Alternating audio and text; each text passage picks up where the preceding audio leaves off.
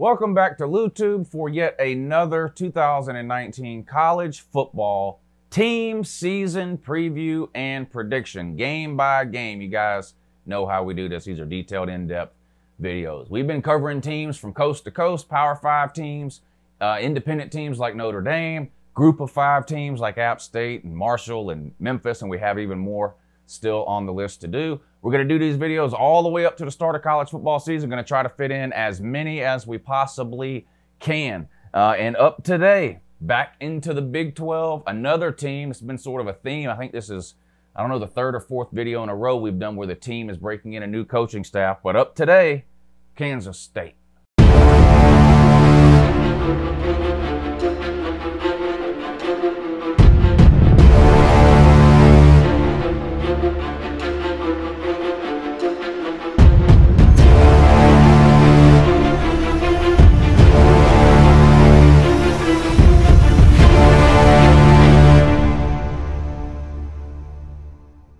Hey, good morning, it's Uncle Lou here. Yeah, that's right, it's me, Uncle Lou, and I'm live for you on LouTube today, so thanks for watching. I really appreciate it also, and in addition to that as well. Subscribe to this channel if you're not already. I post college football videos almost every single day of the year, and some of them are even watchable. A lot of them lately have been, in my opinion. Check out my phone called a Dish Network. Yeah, that one was pretty popular. Anyway, hit the thumbs up if you're enjoying this series of videos that we're doing. I put a lot of time, effort, and energy into these videos. Do I get everything right? No, obviously I don't. And I love the comments that tell me I'm no expert. Obviously I'm a college football fan just like you, sir. That's, you know, the only difference is I'm on video talking about it and people are watching me, and you're hiding in a basement typing in the comment section. That's the only difference. But in any case, thumbs up this video. It means a lot. It doesn't take you any time at all or cost you any money, but it really helps me out a lot. All right, let's get on with Kansas State. All right, like I mentioned, Kansas State, yet another team breaking in a new coaching staff this year. Of course, longtime Kansas State head coach Bill Snyder. This guy was hired the day before Japan attacked Pearl Harbor. Retires last year after a 5-7 season, right? 3-6 in the Big 12. Who'd they lose to? Mississippi State, of course. Lost to Vandy the year before that. Mississippi State, West Virginia, Texas. None of those are very surprising. Baylor. That one's kind of surprising. Baylor's been pretty bad the last couple of years. Don't sleep on them this year, though, even though I know most of you are. They're going to surprise some people this year. Lost to OU. That's okay. Most teams would lose to OU. And then you lost to TCU. One of those games maybe you hope to win about half the time. Last year happened to be one of the times you didn't win it. And then you lost to Iowa State. Again, a team that some college football fans just see the name Iowa State. And how'd you lose? Iowa State's been a pretty good team over the last couple of years. And actually, this year, 2019, could be one of Iowa State's best years ever. We'll see. So 5-7, 3-6. All right, I did a Kansas State preview and prediction video heading into last offseason. So just like always, I'm going to put the ending screen of that video up for you right now. And we'll see how right or wrong I was. You can either laugh at me or I can brag. I had them at 5-7, and they went 5-7. So Uncle Lou was dead on the money in terms of overall record. I have them losing to Baylor, Oklahoma State, and who else? Well, you can see who I had them losing to compared to who they actually lost to, which, of course, Mississippi State, West Virginia, Texas, Baylor, OU, TCU, Iowa State, those 7 teams there. So, not bad. I think I just had Baylor and Oklahoma State switched around, it looks like. So pretty good. I almost hit this dead on the money. Only one game off here. Switch Baylor and Oklahoma State, and I would have had it right on. Right on. All right, like we mentioned, Skeletor is, I mean, not Skeletor. I'm sorry. I don't know why I keep saying Skeletor. Bill Snyder is gone. In comes Chris Kleeman or Kleiman. I can't, you know, I don't know. Again, I don't name these people, okay? So I just do the best I can to pronounce their names wrong. Now, if you don't know that name, and there would be no embarrassment if you didn't, he has been the head coach at North Dakota State over the last several years. Who's North Dakota State? FCS team that has won 4 of the last 5 FCS national titles. If you're one of these people that watches College Game Day every week, College Game Day is broadcast live from North Dakota State on at least one occasion that I know of over the last couple of years, and maybe more than that, and I'm just not remembering.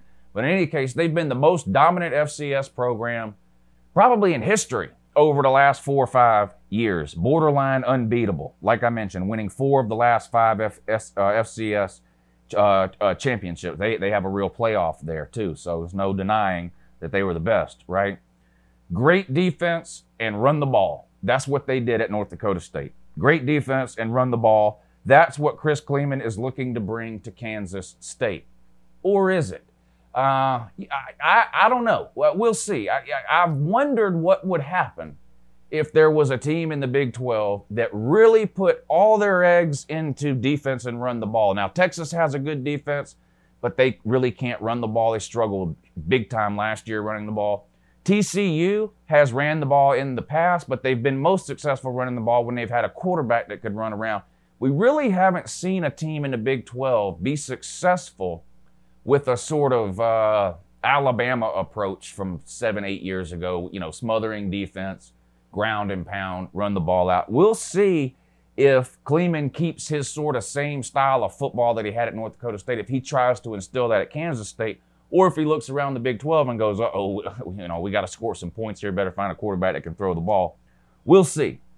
We'll see. Offensive coordinator, Courtney Messingham. Shout out to Kansas State and Chris Klieman in hiring a female offensive coordinator. Man, listen, it's 2019. You know, hashtag me too, I guess. Courtney Messingham. But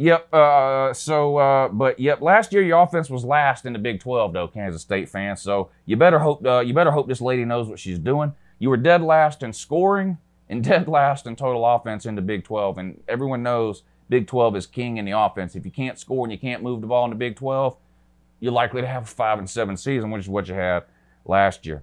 Running back situation at Kansas State, not good. You lost your top 4 running backs. It reminds me of Georgia's wide receiver situation. But yeah, you lost your top 4 running backs are gone, including Alex Barnes, I believe was his name is. You know, he led the conference in rushing as a junior. You got a transfer from Ball State that's probably going to start. Good luck with that. We'll see how it works out for you. Now, you do get your quarterback back, Skylar Thompson. He's okay, right? I mean, in a league where teams are scoring 40 and 50 and 60 points a game, and you got back-to-back Heisman winners, and you got Sam Ehlinger scoring 40-plus touchdowns, Purdy at Iowa State gets a lot of attention.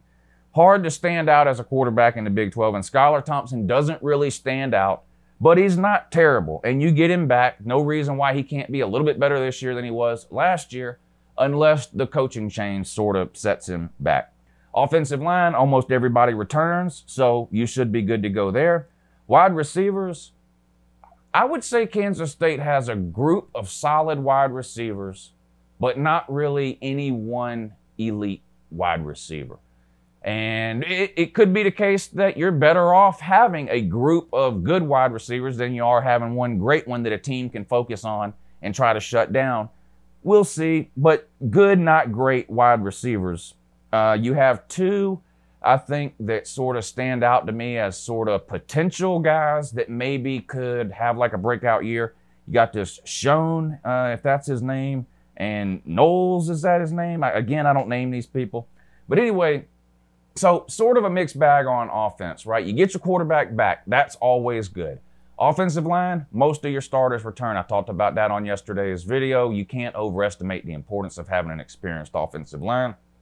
Running back situation, complete and total guessing game. No one knows. You may have a running back hiding on that roster that ends up being really, really good, or you may have 2 or 3 running backs on that roster that have no business being anywhere near a Power 5 team. We have no way to know because all 4 of the running backs you played last year, they're all gone. Your top 4 backs are gone. The transfer from Ball State looks to be the main guy heading in. So a mixed bag on offense. Defense, new defensive coordinator Hazelton, right? Aggressive, blitz. He's going to play tight bump man coverage on the outside. He better hope he's got some good corners. That's all I can say, because in the Big 12, if you're going to play press man coverage on the outside in the Big 12 and you don't have really good to elite corners, that's a recipe for disaster. I mean, you look at Oklahoma, they got 3 or 4 NFL wide receivers on that team. Texas has got some good wide receivers. I mean, there's good wide receivers all Oklahoma State. I mean, these teams throw the ball. I mean, I love this style of defense. This is my favorite style of defense. Aggressive, pressure the quarterback, put your corners out there on an island, tell them to lock their man down, bump press coverage, man coverage. I love that style of defense. But if you don't have corners, it all revolves around those two corners. If you don't have corners who can cover those guys out there, you end up getting burned over and over and over again. But that's sort of the style that Hazleton is bringing to Kansas State. We'll see how it works out. Now, along the defensive line, you only return 2 starters on the defensive line, but they're both 3-year starters. So they were good when they got there. They've played the entire time they've been there. They've got a ton of experience, 3 years now. So your defensive line experienced, not overly talented though, and not especially deep. But those 2 guys there you're good. Those 2 are good. After that, a little bit of a drop off. You don't want any injuries on the defensive line this year if you can help it. Linebacker, huge question mark here at linebacker. You lose some. You got some coming back with some experience. None really stand out or jump out at you when you look up their stats or watch them play. Just sort of ho-hum linebackers. Not terrible, not great. We'll see with this new defensive scheme, with a lot of blitzes, more aggressive play style on defense, sort of a flying to the ball type thing. We'll see if any of these linebackers can sort of rise up to the occasion, maybe play better this year. We'll see. Defensive backs, you get about half of them back and about half are gone. So you got some question marks there too. Now, like every other team, Kansas State rotates players in and out during the season. So if you lose a starter, it doesn't mean like the guy behind him has never played college football before, but people are starters for a reason. You got to replace a couple of them on the back end. I'm more confident in the offense looking good year 1 here in this new system than I am the defense. You've just got too many question marks to me at defense, really on all 3 levels. And if I'm a Kansas State fan, I'm scared to death of this aggressive, blitz-heavy defense that at least it looks like Hazleton is going to try to run. Because, like I said, if you try to run that style of defense in the Big 12 and you don't have the players to run it successfully, you're going to give up a lot of 40 and 50-yard touchdown passes. We'll see. But let's put the schedule up on the screen here for Kansas State. Do like we always do. We'll go through it game by game, try to figure out an overall win-loss record and where these wins and losses could possibly come. You start off with a home game against Nichols win. They're a run-of-the-mill FCS team. They were ranked for a little while last year in the FCS, but again, none of these FCS schools should ever beat a Power 5 school. Kansas State, not exactly an elite Power 5, but let's be real, it's not like they're one of the worst either. They're not Oregon State or Rutgers or Tennessee or Arkansas. They're better than all those teams. You would expect Kansas State, even with an entirely new coaching staff and some new schemes on both sides of the ball, you would expect Kansas State to win this game at home. I have you as a win. Bowling Green, week 2, I think is a much tougher game. This is a team that puts some pretty good teams on the field every so often. This is a dangerous game to me. If things don't go well early in the season here, in other words, if this new offense and this new defense just takes a while to sort of figure itself out, this is one of those games that people could be laughing about on Sunday morning. I'm going to give you the benefit of the doubt and give you a win, but this is no gimme here in my opinion, but I've got you at 2-0. Now you got to go on the road for your last non-con game of the year at Mississippi State. Loss. Mississippi State, disappointing year last year in my opinion. Lost to some teams really they had no business losing to. Not sure about the head coaching decision they've made there. We'll see how much rope they give that guy out there. But still a better team than Kansas State. You lost to Vandy a couple of years ago. You lost to Mississippi State last year in a down year for them. This is year 2 now in the new coaching staff at Mississippi State, so you would expect them to take a step forward, whereas Kansas State, year 1, breaking in a new coaching staff. It's on the road at Mississippi State, Starkville. Way too much cowbell. You catch your first loss of the season, you're sitting at 2-1. That takes you into your first bye week. You get 2 this year. So does everyone else. Come out of that on the road at Oklahoma State. Oklahoma State is a team that no one talks about outside of Oklahoma State fans, really, and maybe some OU fans with some trash talk. But Oklahoma State is one of these teams that seems like consistently is winning 8-9 games. Sometimes they win 10. They can't ever seem to get over the hump. one of the most entertaining coaches in all of college football, this Gundy out there with the speeches that he gives about, you know, he's a man and he's 40, and which now I think he's 48 or 49. You know, he went this Twitter tirade he went on last year, not on Twitter, a press conference where he went on a rant about Twitter. It's hilarious. If you haven't seen it, look it up. I've played some clips of it in videos before. Anyway, I actually like Oklahoma State this year. I think they could potentially be the third best team in the Big 12. And with a few breaks, could finish second in the Big 12. Now, obviously, everyone is going with OU and Texas, including me. But when you start talking about dark horses, you know, and which teams and which conference could maybe upset one of the big boys and find a way to make it to the conference title game, I think Oklahoma State is at least a part of that conversation. And I think you lose on the road there in Stillwater. Now, you come back home and play Baylor. Now, I'm going to be honest with you here. People are sleeping on Baylor. Baylor has been terrible the last couple of years, coming out of the whole Art Briles mess with the covering up the sexual assaults and all that kind of, I mean, just a terrible situation that was going on down there, and people wrote them off, and they had a couple of bad years. But if you go back to before that, Baylor was a pretty good team almost every single year. I mean, 8, 9, 10 wins. Of course, they had, I'm drawing a blank on his name now, Griffin, RG3, Robert Griffin III, quarterback there. And I mean, I know that was a long time ago now. I think Baylor's not back to that. But they're not the Baylor you think they are. They're going to be better than you think they are. They're going to beat you, Kansas State. It's a home game, but I still think Baylor wins. That's your third straight loss. You're sitting at 2-3. You got a bye week, come out of that. Doesn't get any better for you. You have back-to-back games with TCU and OU. I think you lose both of those games. TCU is another team with a coach that's been there forever, Gary Patterson. Has he been there 17, 18 years, something like that? Every 4 or 5 years, gets a really good team, wins 9 or 10 games. He's even won the Big 12, I believe, a time or two. Some top 5 teams even. So he's had some really good teams. One of the only teams in the Big 12 that consistently puts effort forward on the defensive side of the ball. I think they beat you. Again, I would put Oklahoma and TCU in the same category as teams that if you're looking for a dark horse in the Big 12, those are 2 pretty good picks. And Baylor would be like your super dark horse. Even though I think they'll be better than people think. I don't think they're playing the Big 12 title game, but I do think Oak State and TCU have a slight chance. Maybe Iowa State. Anyway, you're going to lose TCU at home. Following week, you get Oklahoma. I'm sorry, you know, back-to-back Heisman winners. Yeah, they're gone. Bring Jalen Hurts in. Is he as good as Baker or Kyler? No, but they don't need a quarterback that good to beat you. Unfortunately, I've got you dropping now your 5th straight game. You're sitting at 2-5. On the road at Kansas, another team with a new coaching staff, right? Les Miles, the grass eater, comes from LSU, right? Took a couple of years off. Now he's back in coaching at Kansas. What he was thinking taking this job, I will never know.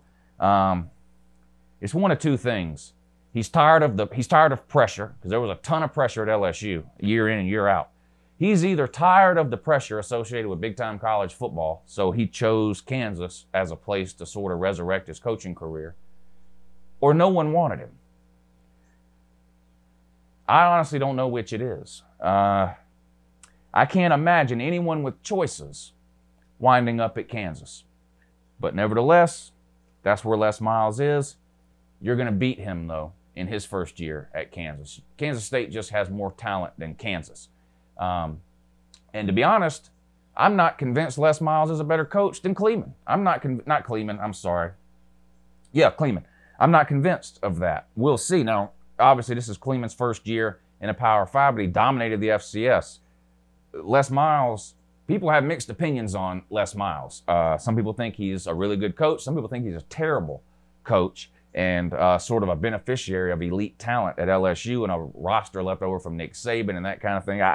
I'm sort of on the fence there. I don't think Les Miles is a terrible coach. I think he's a pretty good coach. He's not beating Kansas State year 1, though. You'll get a win there, finally getting off that 5-game losing streak. Bad news is you turn around the following week and go to Texas. That's a loss. Is Texas back? Well, it depends what definition of back is. Back to maybe losing 3 games this year instead of 4 like they did last year? Yeah, that's possible. This won't be one of the ones they lose, though. They're going to beat you. West Virginia, another team with brand new coaching staff this year. Their coach quit. Man, I can't get over the fact that there's a Power 5 coach who would voluntarily quit to take a job at a non-Power 5 school. But that's what happened at West Virginia. He's gone. I don't think it'll matter. I think you lose that game. Now, your last 2 games of the year, at Texas Tech, home against Iowa State. Either one of these, you could lose both of these games. I'm just going to be honest. I'm going to give you a win at Texas Tech. I'm not sold on them. New coaching staff there, too, I believe, in Kingsbury gone. Defense, other than Oklahoma, Texas Tech might have the worst defense in the Big 12. I think you win on the road there. Iowa State is sort of a darling pick this year in the Big 12 to sort of upset the apple cart. And I do think Iowa State will be a good team. But here's what I think about teams like Iowa State. Teams like Iowa State who have close to enough talent to where if things go just right, they could give your Oklahomas and your Texases a run for the money, which is what Iowa State is. Those teams that do that, the problem is not OU and Texas, it's what happens when they play Kansas, right? Baylor, Texas Tech, Kansas State. Consistency is the issue with these sort of middle-of-the-road teams that seem to play above their talent level, which is what I think Iowa State is doing, and I really like Matt Campbell, their coach. In other words, it's a complicated way for me to say, I can imagine a scenario where Iowa State loses 4 or 5 games this year, which would tell you they're not an elite team, right? But they beat either Oklahoma or Texas. I don't think anyone would be completely shocked if Iowa State knocked off one of the big boys. But I don't think they're good enough and deep enough to play the type of football it would take to do that week in and week out over the course of the season.